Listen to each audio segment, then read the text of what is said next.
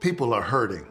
People are tired. People have seen what they've worked their entire lives to build turned upside down at a moment's notice. They're wondering when things will get back to normal, and at the same time not knowing what normal even means anymore. At my heart, I am and always will be a pastor. That means going to work for my congregation. It means understanding the challenges you face and then doing my best to make a difference.